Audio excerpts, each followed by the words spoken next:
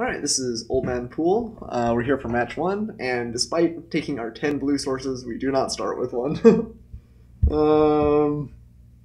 All the mountains in the world. We can't play Hordling Outburst turn 3. Seems not great. If we draw one blue, though, the hand's pretty good.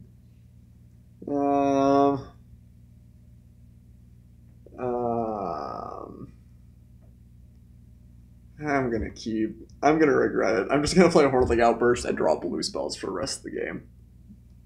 If we draw Impulse, though, we can find another island. We're gonna keep it. This hand is so bad. Alright. We're on the draw. That'll help us hit one, too. I have confidence here. All I have to do is ask my deck for blue, and we will get blue. That's the way it works. Oh, no. I didn't ask in time. Alright. Okay, we'll chant here. Okay, the chat's telling me to keep. Chat's always right. Lotus Cobra. We need blue. Right now. Island. No! Opposition is not what we want. He's like, he's playing mono red. He's not playing anything. His deck is so bad.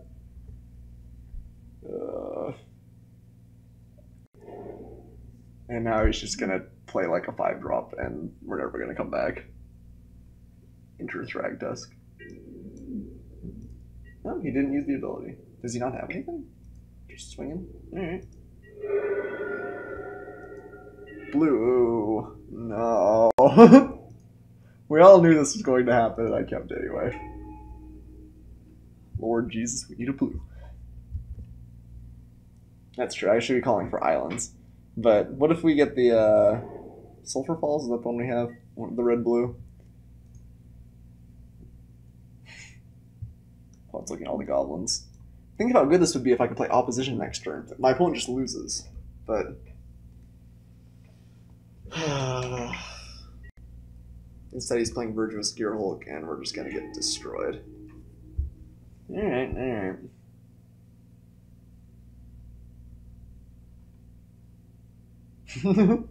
Island, amen. The chat's still calling it. I have faith. 5-5 and a 5-4. I guess we probably block the Cobra. We can't block the Gear Hulk very successfully, so save some life while we can. No! I think this game's probably over, unfortunately. Especially with all the double blue we have. Like, even if we find an island, we still have to play like Impulse and wait around. Like, Electrolyze just doesn't do it. I guess if we draw an island, we can Electrolyze the Lotus Cobra and double block with the goblins. So maybe we want to keep 2 goblins back at this point. Go down to 8. That's assuming my opponent has nothing.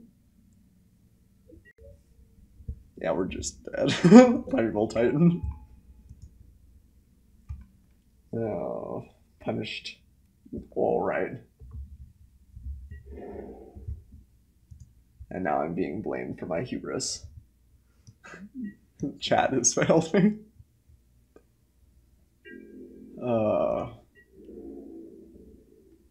I guess we block. I don't know of anything we can draw here, though, honestly. Yep. Alright. GG. It's okay, my opponent doesn't realize that we're a different color. That gives us the advantage, right?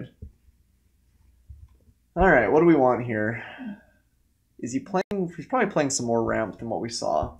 So, like, Flame Slash seems fine. Still don't love, like, Thunder Maw or Chandra. Could play Firebolt. It's probably better than the Incinerate, just as a 1-cost kill spell. Plus it's got way sweeter art.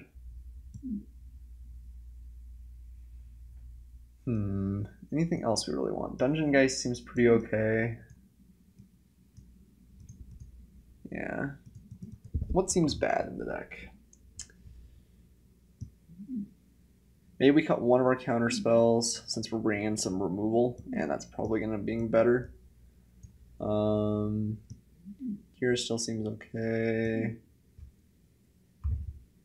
Into the Royals, maybe only fine, not exciting. We can return a mana card. A lot of what he has is going to have value when it enters the battlefield, though, so I don't know if Into the Royals that great.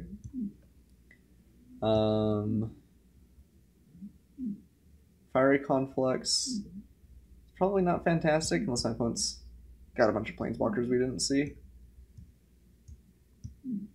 Alright, let's keep something like this. I think we would have had a pretty, like, genuinely good shot there if we dropped the opposition, just started tapping down everything. Our only failure was just finding blue mana, but that's going to happen sometimes, especially when I'm encouraged to keep such terrible hands. No, I think the hand was okay, honestly. Let's go into game 2. I'm also not salty at all. I would like to play first. Okay, we have 2 colors. We have an Is It Charm. This is a keep.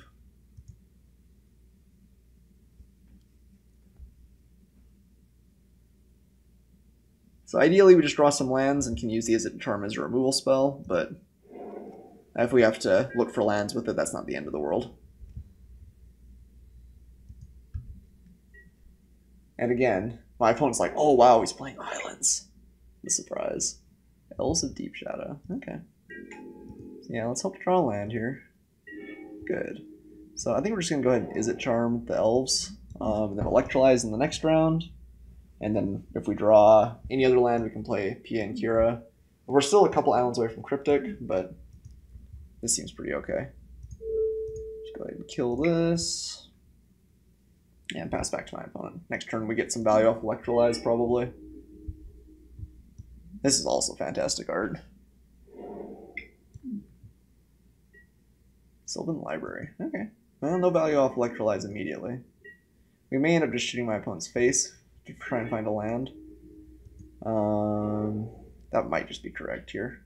Hopefully he plays some sort of mana dork, though, and we get a little bit more value than that. Okay, opponent going off with Sylvan Library. Definitely a powerful effect. Draws a couple times.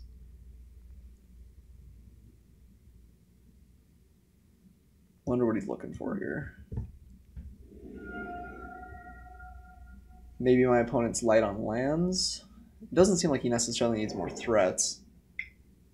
Okay. And hopefully this is something we can just kill with Electrolyze. Yep. Utopia Sprawl is not.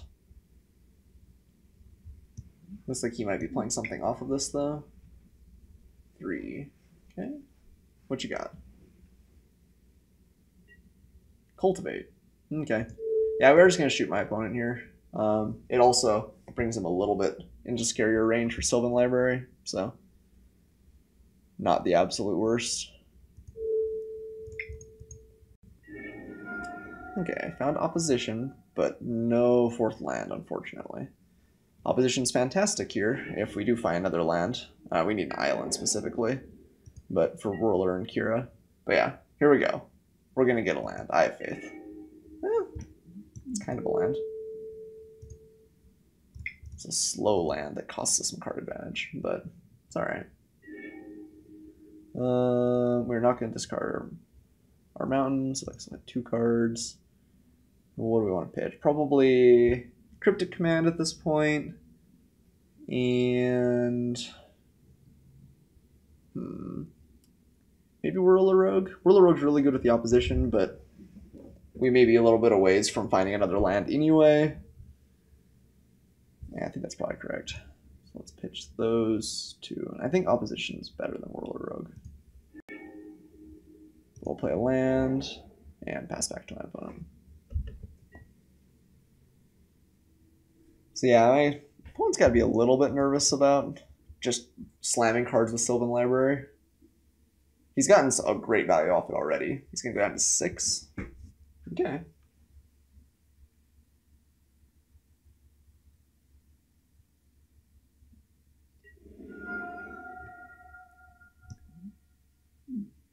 I mean, there's a reasonable chance that Zealous Conscripts will just kill him with whatever he plays if we get a land too. If he goes that low, he's kind of asking for it. Okay, Pilgrim is fine. Hierarch's fine. Bunch of mana dorks. It's interesting that he didn't play these previously. Maybe he was playing around something like Electrolyze. Certainly not impossible.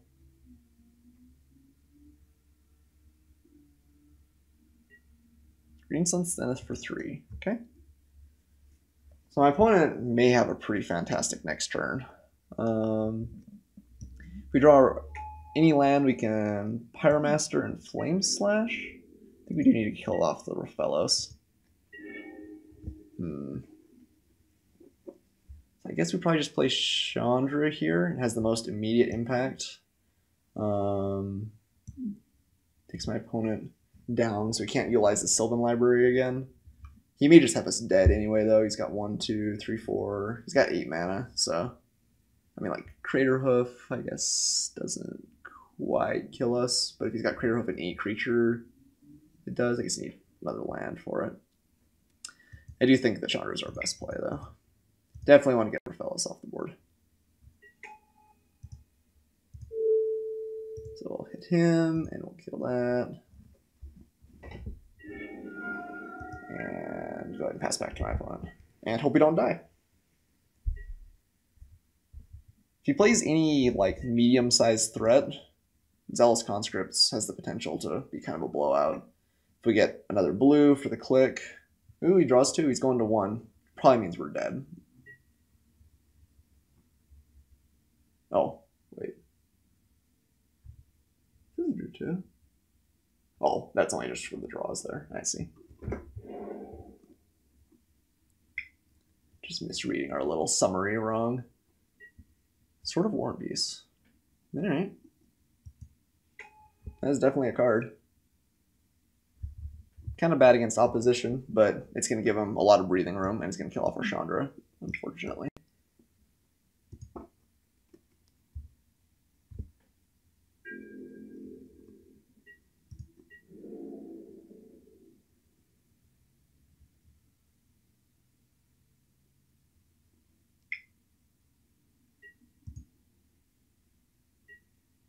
Okay. Assume it's coming at me, and then I'll just hit the Chandra for 5. Pretty good. That was a powerful drop. It's also, we can't steal it with the conscripts now, unfortunately, since it's got protection from red. We may be in trouble. Need to find lands a little bit earlier again. And maybe that's just a weakness of the deck. We do have a lot of like 4-cost things. Getting rid of Whirler Rogue. Going up to 9. Can't play a dungeon, guys. Guess we just play Kia and Pyrrha. At least they can block, or the Thopters can block the Pilgrim. And then if we still drop opposition, it turns out to be pretty okay for us pretty fast.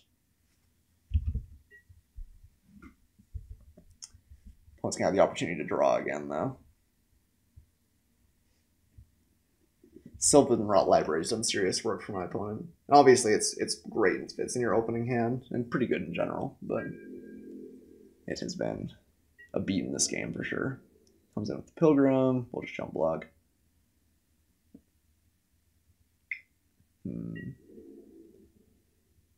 So, don't think we actually care that much about the ooze.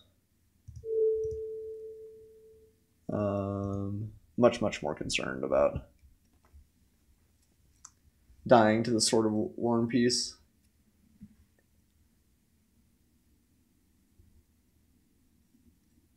So if we do hit blue for opposition, we can Flame Slash something, and then opposition the other 2 things, and we're kind of in the game. This might be something big, though. Avenger. It's pretty good.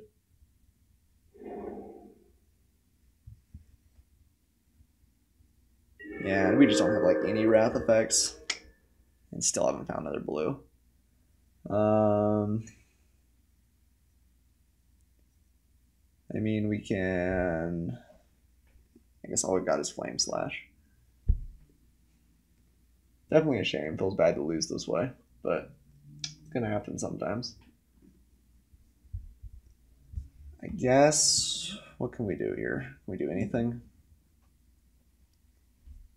Flame Slash, the Ooze, and kill it in response. We use... Yeah, it's not going to be enough. We need to keep the Thopter back to block the Pilgrim at the least, and then we still take at least 10 if he's got any land. We're dead. I guess we could... Well, no, Flame Slash is sorcery. Otherwise we could kill off the Avenger. I guess if he... Yeah, I think we're just dead, unfortunately. Alright. Well, a disappointing match one, but hopefully next game we'll play a hit our lands just a little bit better. And it's not like our deck isn't rough on mana bases, but I think we were a little bit unlucky too. In any case, I will see you guys for round 2.